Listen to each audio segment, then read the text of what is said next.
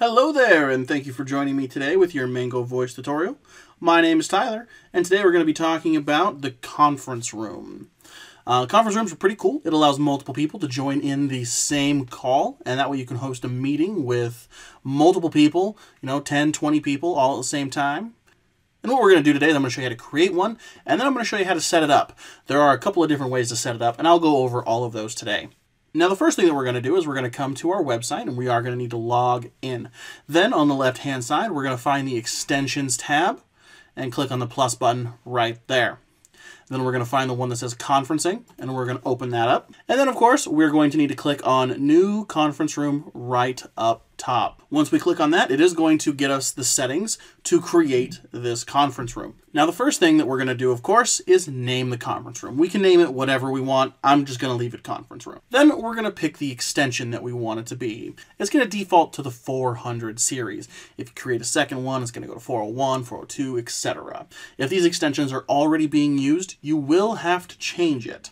But you can set that to any extension that you would like. Omit from directory. Now what this means is if you omit it from the directory, no one's going to accidentally dial into your conference room if you allow them to dial the extension at any time. So if someone's trying to get a hold of your personnel by dialing their extension, if they accidentally dial the extension for the conference room, they will not accidentally enter that.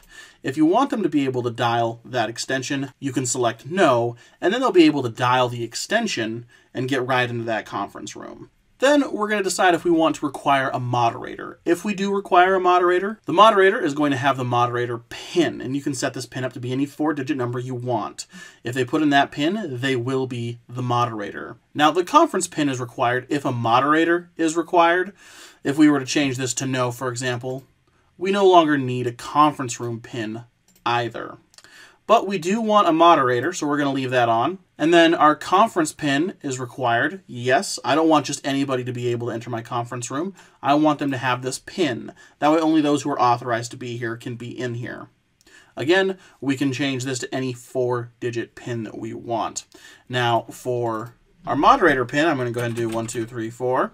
And then for our conference room PIN, since that can't be the same, we're going to go ahead and do 5, 6, 7, 8. Then our defaulted mute. So what this is going to do is all callers entering the conference room are going to be muted automatically. If they want to speak, they are going to have to dial 0 first in order to speak.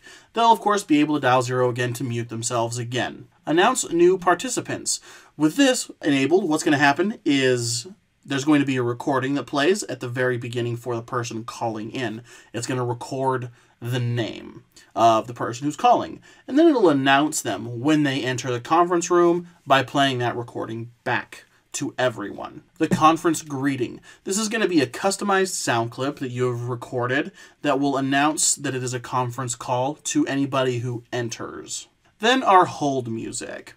Now the hold music is only going to play if there's only one person in that conference room. If there's at least 2, then they'll be able to communicate. But if it's just one, they'll hear the hold music. Then we're going to go ahead and create that conference room. Once that conference room is created, if we come back to our conferencing tab here, we'll see that conference room -400 right there. Now that we've created that conference room, I'm going to show you how to set it up. There are a couple of different ways. The first is the My Numbers tab. If you have multiple phone numbers, we can designate one phone number to be that conference room number. It's just going to go to that conference room. And by clicking the Edit button here on the right-hand side, and then the Call Endpoint, we can change this to any extension. So we can find the conference room extension 400. And if by changing it to that, anybody who dials this number from now on will enter our conference room. We'll click Update Phone Number to make sure that that gets saved. Now, the second way is in the switchboard. And we're going to go ahead and enter switchboard 1000. Now, this is how our call is going to flow every day. So what we're going to do here is we're going to make some room to get that conference call added. All right, now that we've made some room here, we're going to go ahead and find the object up top that says Conference Room. We're going to click on that, and we're going to bring it over here to the right-hand side. Now I've added an auto attendant here, and what this auto attendant does is it allows them to select the option they want to do. So when your caller calls in for a conference, they're going to hear a little sound clip here that says, push 1 to talk to our staff, or push 2 if you're looking to get into the conference room.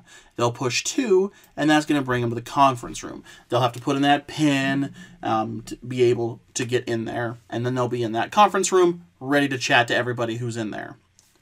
Alternatively, with the auto attendant still, we can go ahead and allow extension dialing. Now, if you recall, we omitted this from the directory, so they won't be able to dial 400 to get into the conference room. But for the sake of this example, let's pretend that we didn't omit it from the directory. The benefit of this is we won't need to say options 1 or 2. We can actually just disable these and remove them altogether. Then every call that comes in, they'll just hear the sound clip which says, if you know your party's extension, dial it at any time. You'll dial 400 and go to the conference room. Anybody who doesn't dial a proper extension or just times out are going to follow these lines here and ring your office per normal. That way all regular callers can still call in. And that's all it takes to use our conference room. It's very easy and very powerful, allowing multiple people to communicate simultaneously. Thank you for joining me today with your Mango Voice tutorial. And if this tutorial helped you today, I would appreciate it if you take a moment to like this video. And if you're interested in more tutorials, consider subscribing to our channel as we are going to be uploading more videos to help you with your Mango system.